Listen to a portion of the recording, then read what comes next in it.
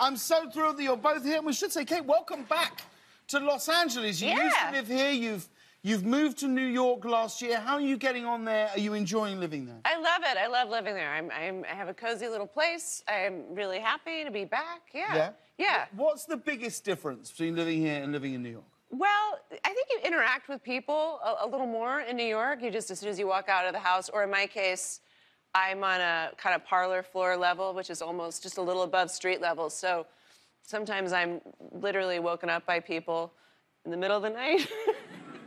My bedroom is on the street side, so there was... You see, that sounds like a nightmare, if I'm honest. It makes me want to go... I'm not selling it well. You know, life doesn't have to be like this. But I have a fireplace. I do have a fireplace. Was that the choice, fireplace or just random strangers outside the window? Yeah. It was, you know, to be fair, that was like...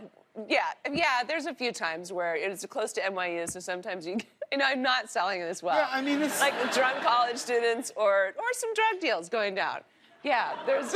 There's drug deals going down? Yeah. Outside your window? Yeah. What are you doing? You're a huge success. You don't need to do this. Have you burnt through all your money? This is what's happened. Where's it all gone, Kate? Where's it gone wrong?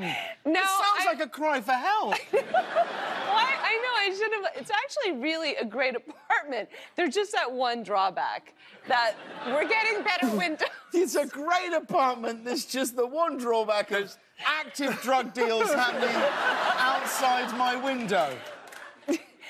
It's true. I mean, it is. It's happened. That was one time that it woke me up. But listen, if you're happy, we're happy. We are. Great. I mean, Stephen, we have very similar tastes we actually live in London in a similar part of town. Very much so. Do you remember, I don't know, the last time we were together in London, what we were doing? Well, my memory of the last time we were together is I love to dance. Yeah. And I will look at opportunities to dance often. I don't go to nightclubs because they don't really want me in nightclubs, you know. They want people in nightclubs who look like they're going to provide glamour, not tech support. You know what I mean? So they don't really invite me in. So I look for other opportunities to wrestle at weddings and whatever. Sorry, dance at weddings and everything. And I had this personal trainer, Al, and I still work with him sometimes, and he used to be a professional dancer. Yeah. So I said, like, as a form of exercise, could we maybe sort of choreograph a dance routine? Yeah. And that would be a great way of exercising. And then somehow you showed up. Well, and I don't know why... Because he said the same to me. He said, Stephen Merchant wants to do a dance class. I was like, anything to avoid exercise, but is still exercise, I'm in. But if I'm honest, I thought James Corden's coming down and he wants to dance. Yeah, good luck. You know, because the merch man likes to dance, all right? I got some great moves. Did you feel I got moves like Jagger.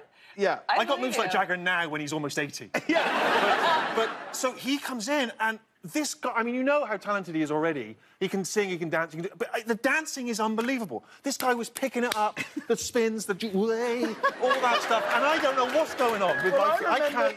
You kept going to me, what are you doing? And I was like, and you said to me, I thought you'd be this. Yeah. And I said, is that why you wanted me to come? And you were like, kind of. I thought we'd both be terrible together. And I was like, I'm a stage school kid, man. You're like, sorry, buddy. You can't help it. This is my life. 5, 6, 7, 8. I'm in. I could not pick up a single move, and that's the last time I've danced. We didn't do it again. We've done no more dancing. We even left it going, same time next week, knowing deep down this would never happen again.